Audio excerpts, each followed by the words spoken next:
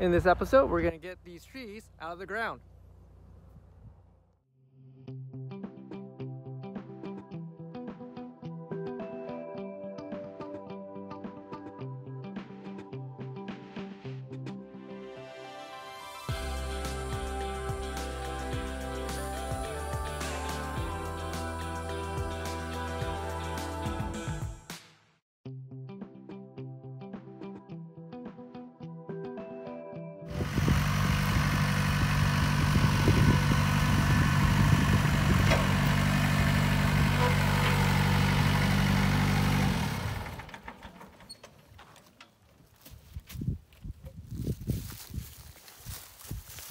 So Ed, how long has these trees been in the ground? About 5 years. And then how big of the nabari or the trunk would be at this point after 5 years in the ground? Well, as you can see, all different sizes. This is just one of 5 rows that was here, and I have trees anywhere from 3 or 4 inches in diameter to hardly an inch, because I planted them so thick that only the ones that competed real good got big, and the rest get shaded out a little. That's why I'm taking them all out right now. Is this planted in a grow box? Not grow box, but the grow bags, or? No, they're just, I dug a ditch, a trench 12 inches wide and about 4 or 5 inches deep, and I put a strip of ground cover cloth down and in the ground, and then I planted the trees on top of it and covered them over. So it's like a sandwich, basically. Well, it's just a barrier under the roots so that they won't go straight down. Got it. And easier to dig out later. Well, yeah, they come out a little easier. We'll see if we can come up with a piece and show you. So we just cut them down both sides and then cut in between. Put a strap on them, pull them out of the ground. Sweet. All right. So you just.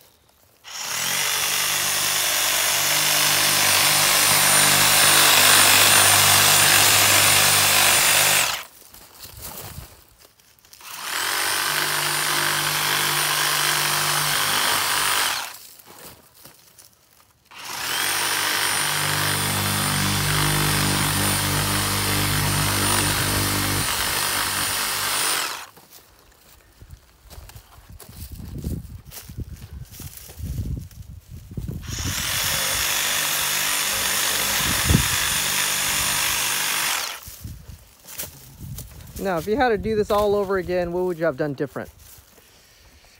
Spaced them a little farther apart.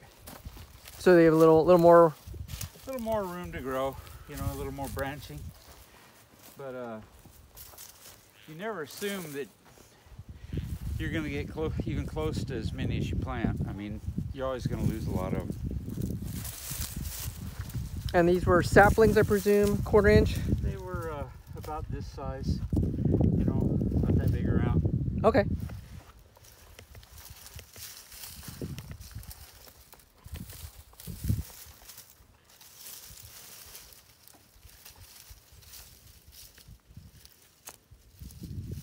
So Ed's doing this with a tractor. I presume he's going to pull it. I highly should not suggest this with your car, but if you have a truck, we've seen home videos like this.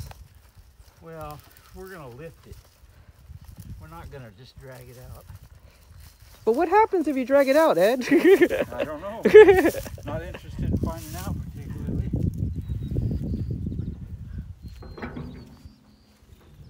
Oh, there's a tow hitch on this the tractor front there. Look at that. That's kind of sweet. We're moving trailers around.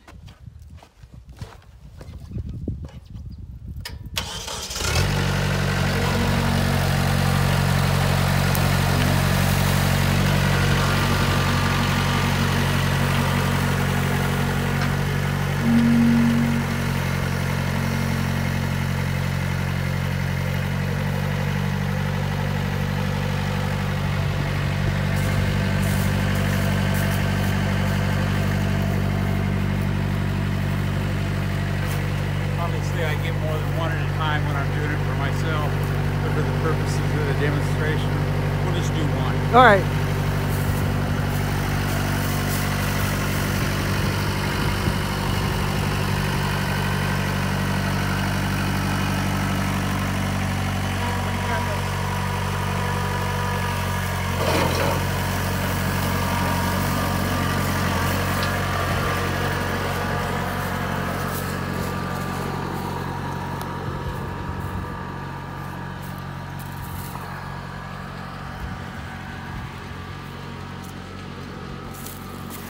So of course, if you missed that, Ed said he does actually the whole row at a time. So he cuts them all out, picks them all out with his tractor, and then he goes back to repot it. But just for right now, this is how he goes from in the ground into a pot within the first year. So those trees have been in the ground for, he said, about 5 years. Significant growth. So if he had to redo this again, he would say he would change the spacing between the trees. So he's talking about the competition for light and for space and for resources, basically, those trees. So the more resources you can give it, light, watering, sunlight, the trees will go faster and you have a thicker trunk. So that's what he's going for in this case. So if you missed that during that interview session.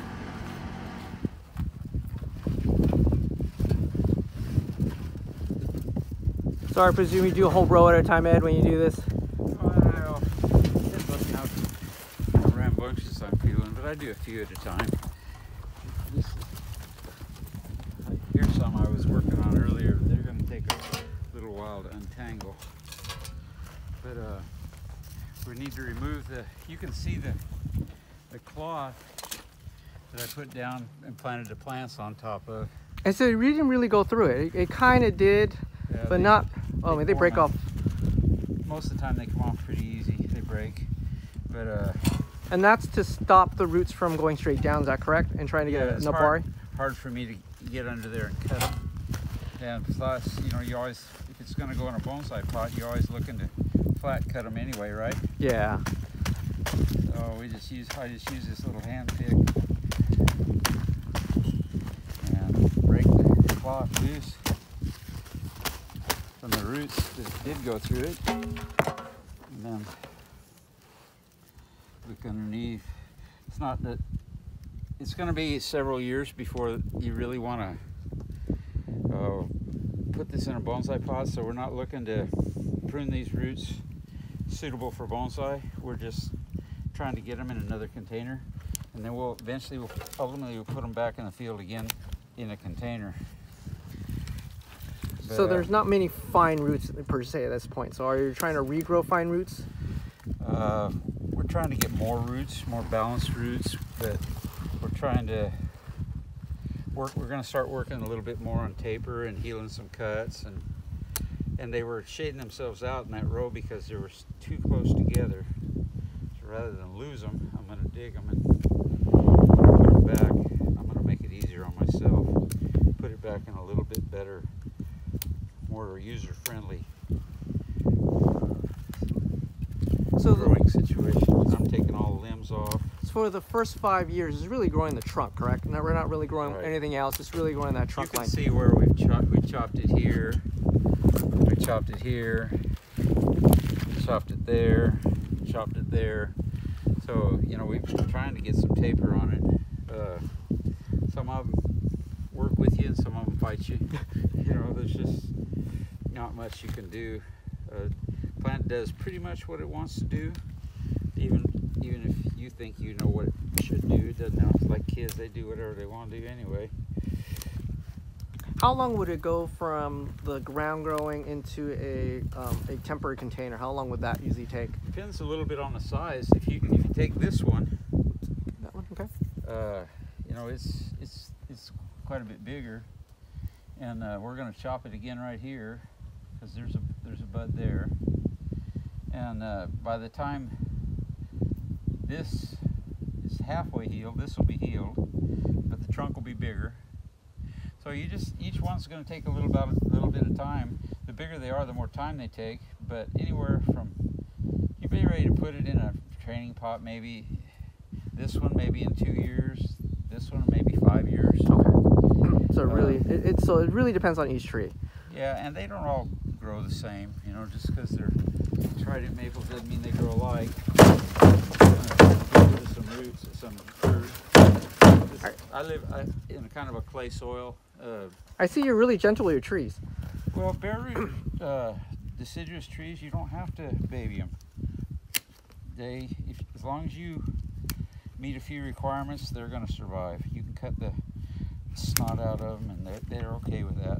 What are you doing right now? It looks like you're... There was a root that was going up and down again. It'll never be useful as a bonsai that way, so we're just gonna cut it out now. Oh, so you're selecting for particular roots? Well, some of them are really ugly, or if we don't need them, we'll get rid of them now. So we're gonna cut. Roots have two functions. One is to hold the tree up, the other is to feed the tree. So in a bonsai pot, we don't need the structural roots, the ones that hold the tree up. We're gonna tie it in a pot, or the roots will get so tight it'll wedge itself in a pot. So we're always looking to take out the big ones and leave the little ones. And we need to cut them back so we can get them in a reasonable sized pot. What are you gonna do with that ladder root that goes straight across? You gonna keep it, or are you gonna take that out? At some point I'll take there's a grinding wheel you can put on a 4-inch grinder that has carbide, hundreds of carbide tips. You just turn it over and just grind it off. You know, and it's really a whole lot better than chipping away at it with a knob cutter.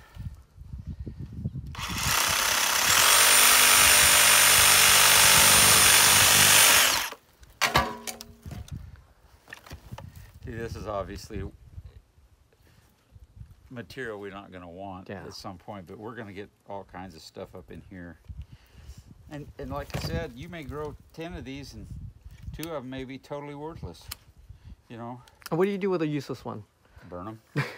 You know, you don't even monkey with them, you know, because it just wastes your time. So if I was a homeowner and I was growing on maybe about 5 of these, and I have one ugly one, do I keep it? Do I sell it? Sell it to somebody who's not your friend. Oh, jeez.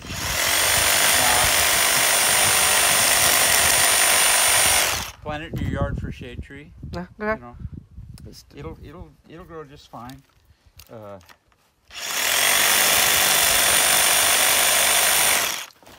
make slanting cuts on the top of these big roots and try to shorten them up an equal amount. Is this why bonsai people grow multiple trees at one time? It's because they know only 10% is the the ones they really want, and the rest they're pretty much not the quality of the tree they're looking for. Well, you can't speak for other people. I grow a lot because I get a kick out of growing a lot. But the more you grow, the better chance you have of coming across a really nice one. You know what I mean? Yeah. But some of these trees actually, without knowing it, will cooperate with you, and the rest of them are going to fight you a little. I've had guys that studied in Japan tell me that the field-grown bonsai there, sometimes they'll grow 10,000 trees and only 4 or 5 of them will be #1 trees, and they'll sell some #1s and they'll sell a bunch of #2s, and they'll push the rest up and burn them. Wow, because it's not worth the energy to keep them the on. amount of money they get for a really good tree is enough to pay for the effort. The burn pile, huh? Yep. Yeah. So this is unusual to have this big root here. This is roots from other trees grafted together with this tree. Oh, huh. And we'll grind that off. All the roots will be right here. This will all be ground off eventually. And now all you got to do is find a pot to put it in, one that suits you. And do you have a particular pot that you like to grow in? Nope. Whatever I can get that's economical. In the other video, we talked about not getting a pot with a hole in the bottom, like this pot has a hole in the middle. Yeah, those are no good. So, well, they're okay, but you got to push it way over and get under there to cut it. This way, you just cut where the holes are, and you don't have to get on your nose and try to cut that off. So, I paid a little bit of money for these pots that don't have a hole in them on the bottom.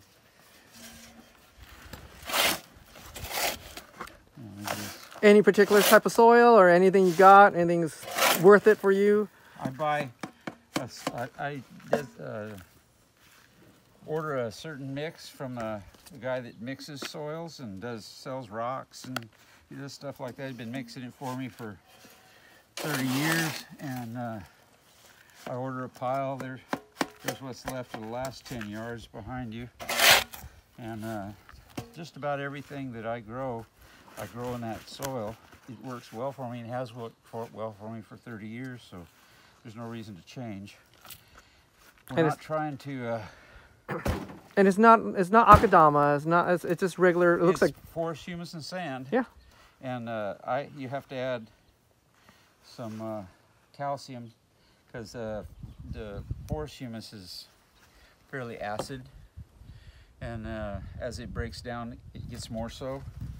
So if you don't treat it with a little bit of gypsum and some dolomite and stuff like that, pretty soon your tree is growing in soil with a pH of lemon juice. So they don't grow too well. So you gotta put some slow release calcium in there to help. What did you just do? You did something really important. Some people might miss that. There were two branches here, I only want one. Why?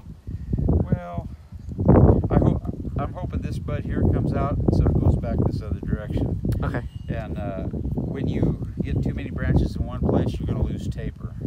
I see. That's why you went back to that. It's really to get your taper movement. Yeah, and I should cut this right here. I think I'll do it right now. This is a flat cut. When you always want to cut, it's great if you can cut at an angle to an existing shoot like this, and I should have done it.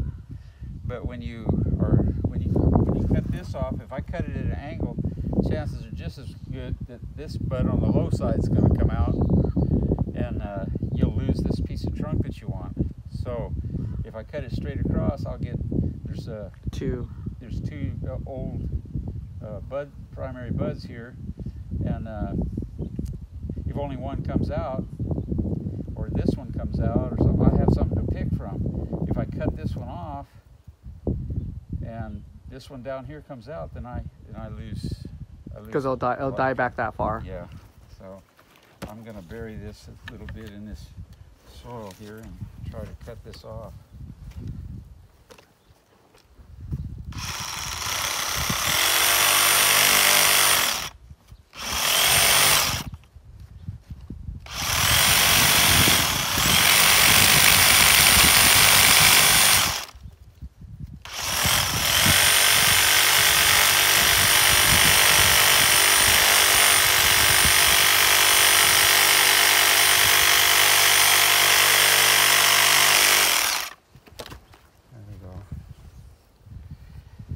And then I go to a big box store, take a piece of branch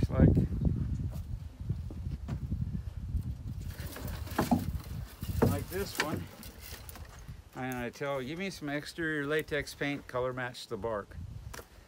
Oh wow! So then I take a paintbrush and I paint these big wounds, and they'll seal that long enough for the plant to do its job and not keep losing water out of it. And it's cheap. And you're just sealing the wound basically with paint. Trying to get it not to pull back too far, you know. So, and nobody can. If you have several hundred trees, you can't afford imported Japanese cut sealer. And the black stuff that you get for your orchard, that stuff hangs around forever. Tar-based product, and it's noticeable for a long time. And then I'll wash this dirt in with a hose. Push the hose down in there and make sure it's washed in tight around all the roots. And that's all there is to it. Then I'll set it under the shade for one season, and it'll be rooted in by then. I'll cut it loose, then I'll take it out in the same pot and set it in the field. And it'll be on the ground, correct? Like last time we talked, it'll be on the ground. Yeah. And then once it gets to a point, you'll put it back in the ground probably, or? No, I should be able to make a tree out of it. Wow, really? You know, the pot will be so full of roots that you won't be able, and they'll split these holes open, and you won't be able to get it out of the pot. So I just turn it over on the side and take the sawzall and just cut it in half. And that'll be your new root ball. Then work on the roots again. All right. So 5 years in the ground, probably another 2 years, a year and a half maybe before. For a smaller tree, yeah. For a bigger tree, we're we'll show you some in a minute that it'll take another 7 or 8 years To heal the wounds. Heal the wounds in. Well, to get some taper. They don't have any real taper right now. Okay. So we'll go in the greenhouse and look at some.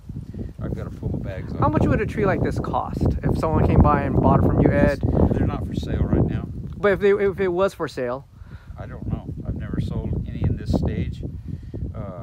How about the other stages you have on the premise right now? I've got trees, trident maples from $100 to $1,200. Okay, so. Yeah, so you saw some of the bigger ones the other day. I'll show you some that we just took out of the front because we had to. We need to use that space for something else. So I'm going to work them over here on the next rainy day, and we'll put them back in the field in a container and continue to grow them for taper. But by the time they get ready for sale, there'll be trunks about that big. Oh wow!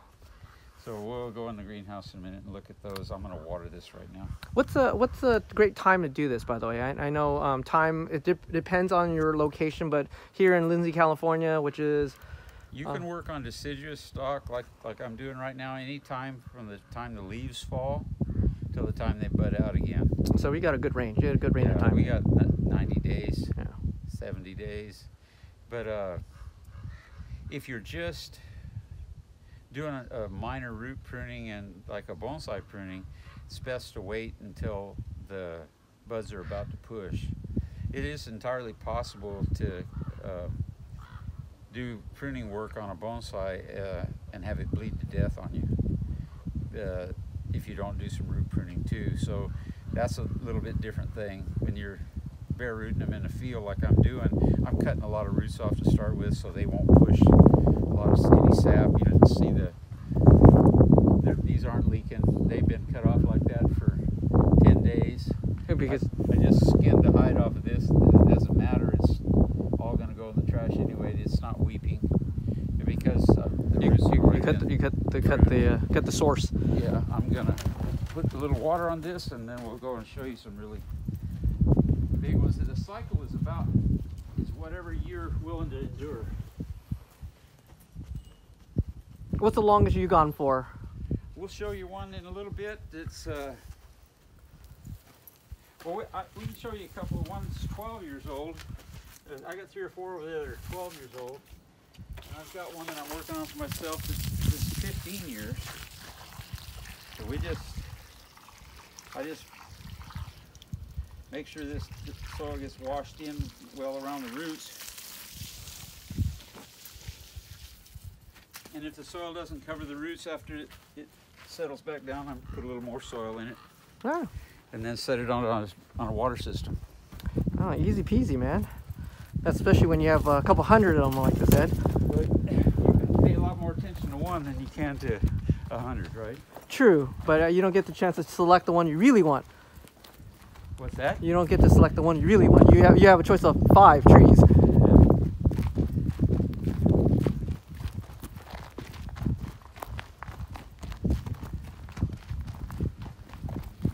Ooh, nice cold December day. At least it's not raining, right, Ed? Yeah, not cold. We're now in the greenhouse. Greenhouse is good. Wow, it's nice and warm and toasty in here. So these tridents are 10 years old right now. Oh, wow. And they've got another 6, 7 years before they are serious pre-bonsai. These are like giant soup can thickness we're talking about. Like this guy's like, yeah, check this one out. Check this one out. Look at that.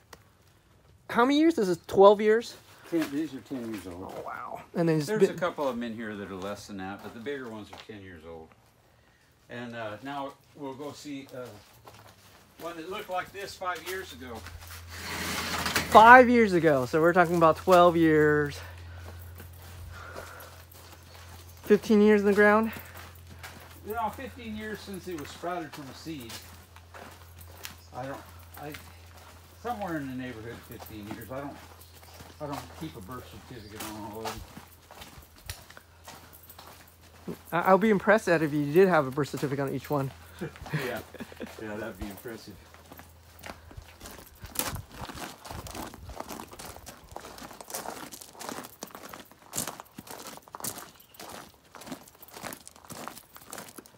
This tree's just now in the pre-bonsai stage. It was flat cut right here about 6 years ago, 5 or 6 years ago. And you can see the progression of the chops. First it was flat cut off, then it grew a pretty big, this is about half healed, and then it was cut again, and then this section grew, and then it was cut again, and then this section grew and it was cut on this side, and then we'll cut it right here this year, and then we'll cut the majority of all these big branches will be cut real short, and then when they come out again we'll train them down, and that's can be kind of hard to do. One trick is this: take a drill bit the size of the wire you want, and you can drill a hole either under or above each limb, and then the new shoots will be small. You just wire them out horizontal, and then you just pull the wire out, and in a few weeks it'll heal, the hole heals over. So you don't have to wrap them around the trunk or go to some other branch and bring them across to the next branch. Just drill a hole. That wouldn't harm the trunk at all? Nah. No, it's like driving a nail in it. Won't hurt it. And I presume I'm looking at the front, I presume then. I don't know which the front is yet, but we'll see. All right. And that's about 12 to 15 years probably, approximately, from the ground? Something like that, yeah. How about this other one? This one was a tree, it's a grafted trident. It's called Nursery, and it has especially small internodes. I'll show you one that's almost finished bonsai. And I grafted it and planted it in the yard, and it ended up in the wrong place. Was this supposed to be a bonsai at one point, or was it supposed to be a yard tree? No, it was supposed to be a yard tree. I pushed it out with a bucket on the tractor, and I let it sit there for a couple weeks, and I said, well, yeah, maybe I could do something with that.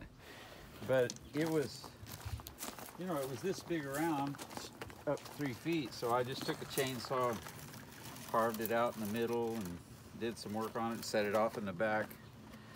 See, well, maybe it'll make something, maybe it won't. But it looks like it might actually... It's interesting. ...come along to something. We go digging for stuff, we're always looking for something beat up, it's seen hard times, and that tree's seen some hard times. And this is what the foliage looks like if you want to look at this particular type of tree. This is that same tree, the Nursery